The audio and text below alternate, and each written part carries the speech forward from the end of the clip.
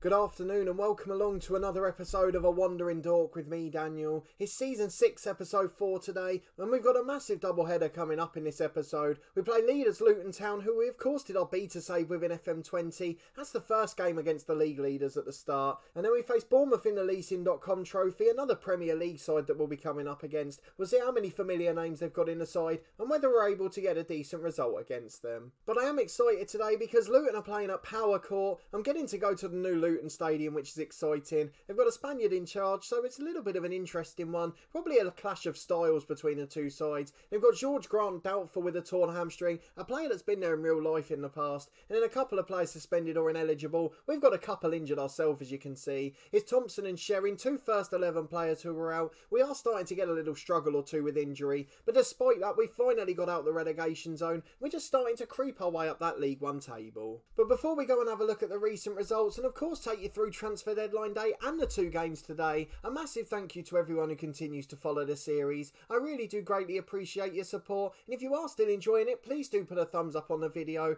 It makes such a difference to how the video performs, and if you're new to the channel, subscribe for daily FM20 content from my two long-term stories. This one's every 2 days at 4:30 with our head coach director of football challenge on the days between. But you can probably see the main important bit of news from this home screen, and that's that John King's come to life up front, finally started scoring goals, contributing up front, taking that mantle over from Terrell Whitaker in past years. It's really helped us in front of goal. We've started to win a few games, scoring a few more than we would normally. Sam Sherrin's still been getting a few from set pieces, and defensively we've got a tiny little bit better. Not too much, we don't want to get too excited, but look at the schedule, I can show you what I mean. We're still having to score more than 2 to win some games, but we have been able to get 3 victories in the last month, and one of those was on the road as well. A really good performance, a really good outcome for us generally, and it takes our tally of league wins up to 4 now, and only 2 more defeats to blemish the record since as well. So let's go through those 6 games in September off camera. You're with me of course for that devastating defeat against Northampton. I was a little bit frustrated at the end of the episode, couldn't hide my disappointment at the clear-cut chances being missed, and after dominating the second half with 10 men to then go and lose it on a set piece, I was absolutely fuming, as you probably remember.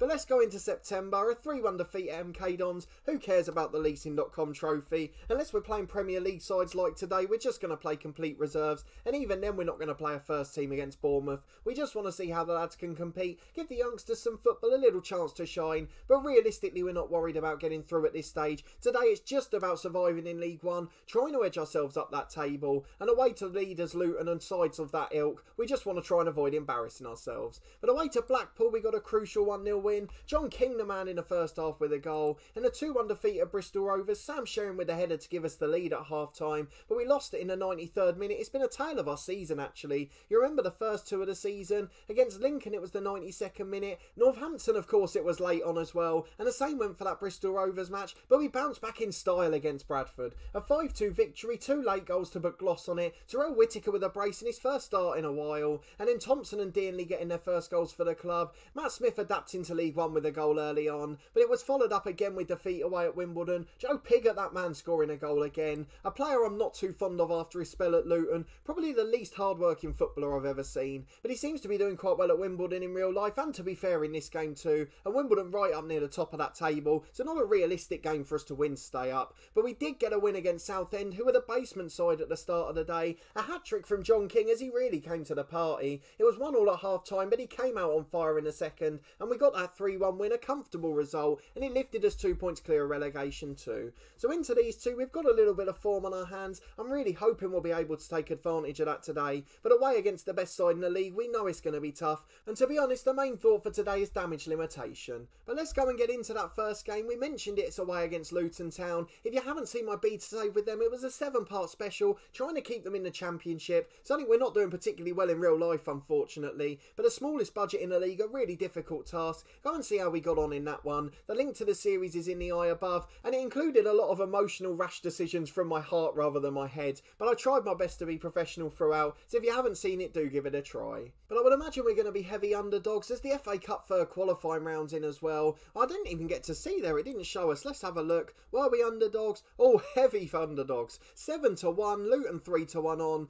I would have thought it would have been a bit more than that, to be honest. We've got a referee who's given 3 red cards in 6 matches. Luton nearly sold out Power Court, 16,500 in there. That is exactly what I want our town to be in the future. I'm really looking forward to the stadium in real life. But let's go and make our changes that are required today. Sherrin picked up a knock since the last game, but we did get our trialist in permanently in Barry Cotter. He's a really good young central defender, 25 years of age, is a right back and centre half, 4 under-21 caps for Republic of Ireland, 3-star ability, 3.5 potential, and most importantly, look at his physical attributes, all 13, 14, 15 for pace. He's absolutely brilliant across the board, and we eventually got him for £1.5 a week. He's playing alongside Brown, who was another player we got on deadline day. Both of our signings featuring today. Kieran Brown joined us, a nominal fee, £42,000 from Mansfield, a really good centre half and left back, 26 years of age, Northern Irish under-21 international, 1.4 grand a week, 3-star ability, 3.5 potential, not as quick but really good at everything else, and I'm really looking forward to working with him too. He's done really well in his 4 starts so far, although we are a little bit stretched today. That's both of our first choice centre halves that weren't available, though Jack Walker's fit again now. Let's get him back in the side for Brown, really good to have him back available, and James Simpson the right back's fit again too, so we'll go and put Miles Judd on the bench. Brown's going to go on the bench in place of Jones, a player who'll probably be a casualty in January. He's done really well for us in his 72 appearances, but 5th choice centre half now, we can't really keep him about, so he's probably going to be off in the winter window. I think we've got Humphreys Durnley covering on the left wing at the minute, just because we've not had anyone available, but Parkhouse is fit enough for the bench today, so I'm just going to leave him off for Whittaker for one more. I'm thinking out loud, trying to take you through the process. Of course not ideal not having a left winger today, but aside from that we've got a pretty strong lineup. Cotter making his debut at centre half, Harry Campbell in goal, Simpson and Smith the fullbacks, Cotter and Walker are the central defenders. Cotter is a brilliant time to make his debut. Again, there's no pressure to get a result in, and he'll get to go and press against loads of fans as well. Hopefully he'll rise to the biggest occasion.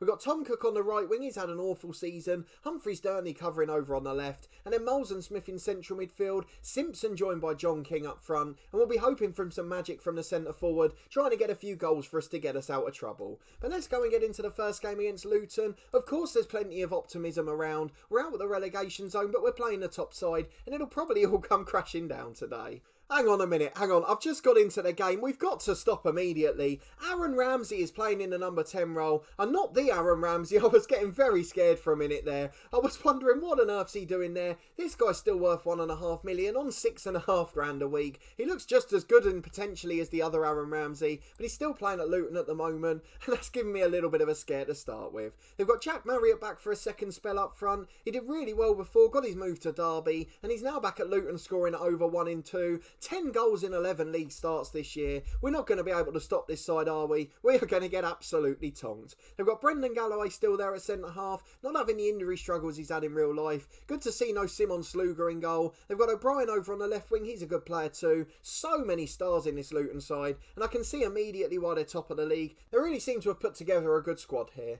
We're playing a 4-4-2, so we're going to get overrun in the middle. That Ramsey's going to have acres of space to run into, but I don't have a holding midfielder to put in there. Don't have a third really good option, because our other one's playing on the left wing at the moment, as we have no other wide players available. So let's get into the first half. We tell the lads to pick up where they left off. A brilliant 3-1 win against Southend it was last time, and with 2 minutes gone we're yet to concede a shot, and that's probably the biggest positive we'll get out of today. We're just under 15 on the clock. It's a Luton Town corner, into the front post. Marriott loses out to Simpson, the target man back doing his work, but it's gone back to Ramsey, finds Fleming on the edge, hits the post and then the keeper. We're not on the public beta anymore, we've switched back to the old game, so we'll probably see a lot of clear-cut chances missed again in this one, but it's better than what we had in the last game where every shot was getting palmed into the net. I think Thursdays in particular with Scunthorpe, I was so angry in that episode. I was trying my best, but it was really annoying me as Fleming shoots from the edge of the box, but it's straight into the arms of Harry Campbell, thankfully. We survived with 15 minutes gone. We've had as many shots as Luton, and that was their first effort on target as well. A really positive start for us. Simpson with a through ball, King's in 1-on-1, brilliant save from Collins. A clear-cut chance goes begging. begging, it's saved by the keeper. We knew it was going to be a problem and it's not frustrating me as much now. I know the alternative's far, far worse, so I'm just going to suck it up and live with it. Reed heads away the corner and now he's running on the counter. 2-on-2 briefly for Luton here as a man on the left is drifted offside. Brilliant tackle, Matt Smith, the left back. Humphreys Durney picks it up on the wing. He skins a man as well. Not bad for a deep line playmaker. King gets the ball up front and he's holding it up well. Eventually he goes back to Matthew Smith. Matt Smith, the left back. Long ball forward to Moles. Into King. He's in one-on-one again. Straight at Collins. Another clear-cut chance goes begging. And we're not going to get frustrated anymore. We've seen the alternatives. We've seen how it can be. But at 0-0, we've put in 2 brilliant efforts. And we should really be leading the league leaders at Power Court. I'm not quite sure why there's no seating here. If you have a look at the stand, there's just loads of terracing. I don't know why. It's a 17,500 seater. There's no fans there either. Where are the 16,500 people? Seems to be a glitch and trust it to affect my beloved Luton Town. But thankfully we're not managing them in this one as Maria puts Ramsey in. He finally scores. Ramsey puts it in the net for Luton. Their first clear-cut chance, a 1-on-1. No mistake from the number 10. And a brilliant finish puts the leaders ahead. We 10 to the break. We trail 1-0. Well, 2 to the break. Humphreys Durney with a cross in. O'Neill heads away as far as Cotter. Can the debutant do something? He goes all the way back to halfway. That's the sort of thing that gets the fans sighing. Matt Smith tries to put it to the left. His long ball's blocked. Matthew Smith, the central midfielder, wins it back. And the two of them keep exchanging passes. We've gone all the way back to the keeper. That's can't have been the best option. It's going to frustrate the fans so much. We need to get on the front foot again. As we go long, it's aimless in the end. The goalkeeper was never going to pick out that pass. Galloway finds McLeod in the middle. Out to the right, it's intercepted by Durnley. Had a really good game on the left and now he's in one-on-one. King's in the middle. He finds him and puts it over. Another great chance goes begging. How has John King missed that one? He's a really good young striker. But 3 clear-cut chances have gone begging in this half. And as a result, we trail Luton 1-0. There's no one in the stands. Where are the 16,500? Where are the seats, more importantly? I've no idea what's happened to that animation. But a wonderful first half performance from the lads. We've got absolutely nothing that we deserve from that half. We deserve to be on 3 points. We deserve to be 3-1 up, if anything. But unfortunately, we're still not clinical in front of goal. John King's got a really poor mate in as a result. Matthew Smith's not had the best game in the middle, actually. But with an hour gone, we're still trailing here at Power Court. And we're going to have to start thinking about subs. McLeod with a court free kick on the right for Luton. Smith heads away as far as King. What's the striker doing back there? He gives it away as well. O'Brien to McLeod. Now Reed 20 yards out. Back to Mellish in the central midfield position. They're keeping it well, but they don't look like creating an opening. But equally, we're not able to get out. And Galloway picks it up on the left wing now. But a good block gets the cross away to Simpson. Here's Tom Cook on the counter-attack. Can he beat one? He's got 2 men up with him. One of them's John King on the left. He beats a man into the box. Can he score this time? Oh, he's tipped wide. Brilliant save on this occasion. Another clear-cut chance wasted. 4 now for John King. But we've got to appreciate the save on that occasion. That one was a much better attempt. Mellish heads away the corner. It finds Reed. I'm thinking about switching the 2 strikers over, actually. Get Simpson onto the left-hand side, just playing as the target man. John King on the right on his natural foot. Hopefully that will help with us moving forward. Although one of those chances he missed was from the right. 25 to go. Let's make some subs. King's anxious now after missing all those shots. So Whittaker, the super sub, to come on. Top scorer in the last 3 years. Can he do it again? Thumbs up and fingers crossed, everyone. Matt Smith's had a poor game. Not the best season he's had, actually. Callum Wright will come on the left. Humphreys Durney will go into the playmaker role. And then I'm not sure what to do with the last sub. I think I'm going to rest Simpson. Just back from injury, the right back. Let's get Judd on again. Just give him a breather. And we'll get back into it with 25 to go. But this has gone far better than I could have expected.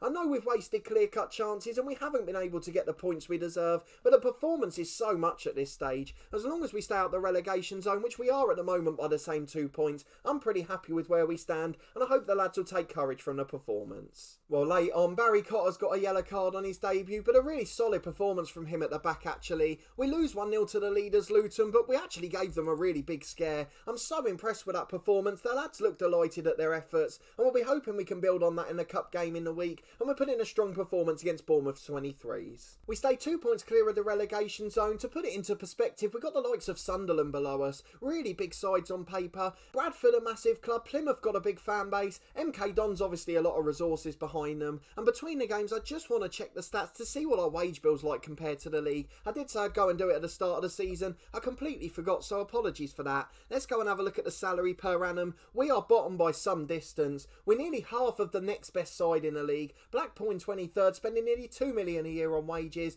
We're only spending 1 1/4. That is really impressive for us to be competing, and you can see how much staying up would mean to us. So let's see what the media said about the game quickly. They say poor performance, that's really harsh. We put in such an effort, we had so many clear-cut chances, but the only change I am going to make now is switch these two strikers round. It seems to have made a difference a bit in the other save, so we're going to put John King as the advance forward on his stronger right foot, and then we're going to put Simpson on the left as a target man on attack. Hopefully on that duty he'll be better. He likes to drift in off the left anyway, so it makes a bit of sense for him moving forward. He doesn't really move into the channels though, so hopefully he'll just be a good target up front. But in 3 days time we've got our leasing.com trophy game coming up. That's against Bournemouth U23, the Premier League team, so I hope you'll come and join me again in a minute for that one, where fingers crossed we'll be able to get 3 points with the youngsters. Right, game number 2, the cup game against Bournemouth under-23s. You know we lost the first one, so we're on 0 points at the moment. A couple of tied players having to play. Kieran Jones, 78% fitness, no idea the reasoning for that. And then Callum Wright played in the 23, so he's not quite 100% fit yet, but he'll do a job for us today. We've got Gallagher and Matt Smith on the bench, so I'm not too worried if either of those get a little injury. We've got Humphreys Durney keeping his place on the left, as there's literally no other options at the moment.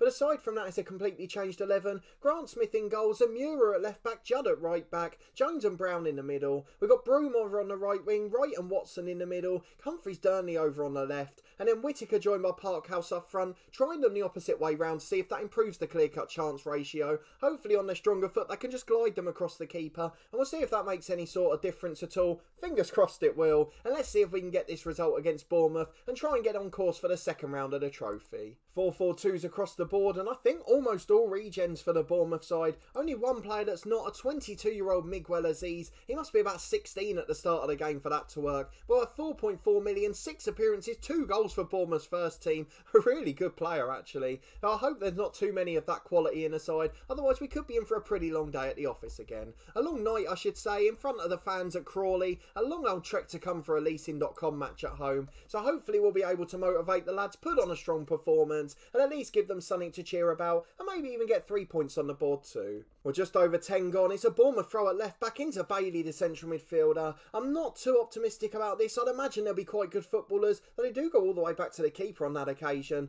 Derby going to get the ball forward, I'd imagine, just short to the centre half. They're playing tricks with us at the back, and hopefully we can take advantage and catch them out. Maybe try and win it a bit higher up the pitch. But here is Aziz, who we mentioned, goes for it from 40 yards out, certainly not lacking confidence. He might be a little bit deficits in terms of ability, but his confidence is through the roof at 22. But with 20 minutes gone, it remains 0-0. Not too much in the game so far. Burnley into the box, headed wide by Watson. That was a really good chance for the playmaker. Not the best person we want that to fall to in the box, but he put in a decent effort, to be fair, and it only just went wide of that far post. The keeper was caught in absolutely no man's land. But 10 minutes to the break, it remains 0-0, and we've arguably been the better side so far. Well, half-time, 0-0, bit of a nothing game. Not really had any of those clear chances like we did against Luton. We're going to fire the lads up, tell them we're disappointed, say we want to win against this young team, try and use our experience to get by them. We've actually got a few of last year's heroes in the squad, as you can see. So the likes of Brooms and Zamura, they were quite regular last year, particularly after we lost Anthony in January in Zamura's case.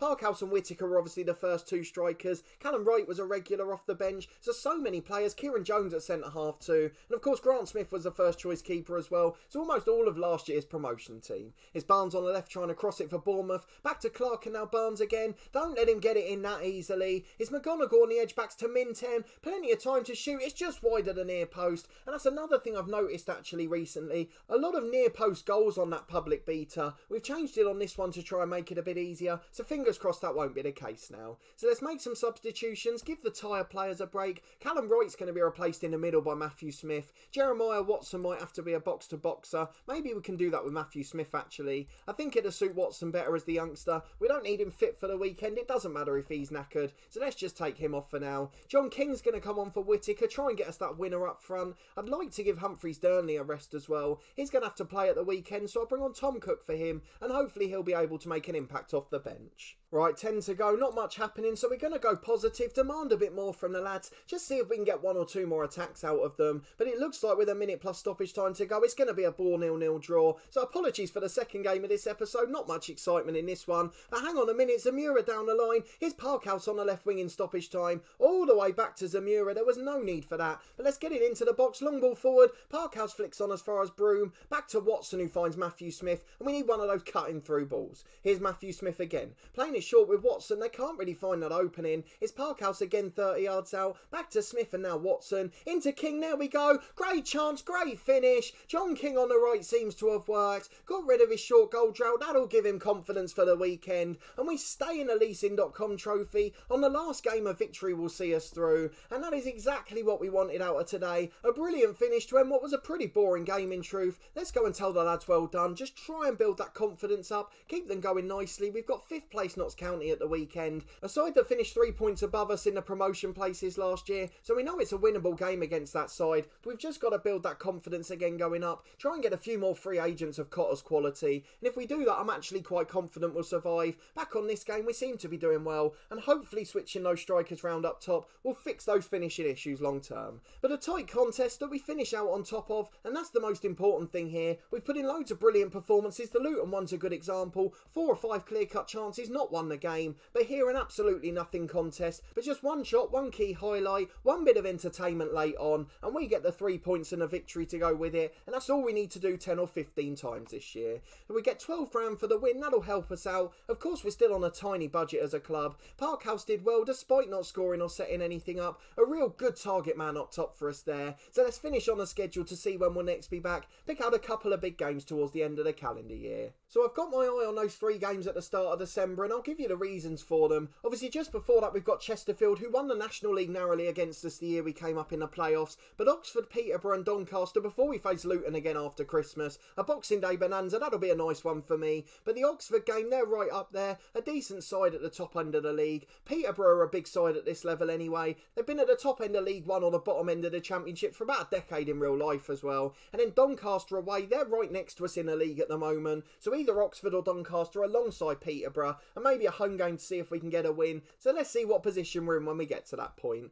Of course, the one against Oxford could be moved because that falls on FA Cup second round weekend, I think. And this is the weekend before because there's a little bit of a gap in the fixtures there. But let's not worry about that for now. We've got lots of work to do in the meantime. Sheffield Wednesday at home in the league as well. So many big sides at this level. And it's going to be a really tough test for us to stay out of danger. Fingers crossed we can get a few wins under our belt though. But if you did enjoy this episode, and those 2 very different games actually, please do put a thumbs up on the video. It makes such a difference to how it performs. I really do appreciate your continued support. You don't know how much it means. We'll be back with this one in 2 days' time with 2 of those big games as we mentioned at the start of December. We'll also in the meantime have the head coach tomorrow. We're settling into our new club. We're about to reach the January transfer window. If I've got my maths right, tomorrow will be the transfer deadline. So hopefully we'll be able to get some signings courtesy of our director of football, as we have no say in transfers, contracts or staffing in that one. So it leaves us with a little bit more of a challenge. But we're making our way up the leagues quite nicely, getting opportunities at the higher level. We've had tactical changes, all sorts of different things to contend with, injuries, on and off the pitch crisis. It's certainly a very different style of Save to this one, where we're managing everything. We're trying to build a club from scratch.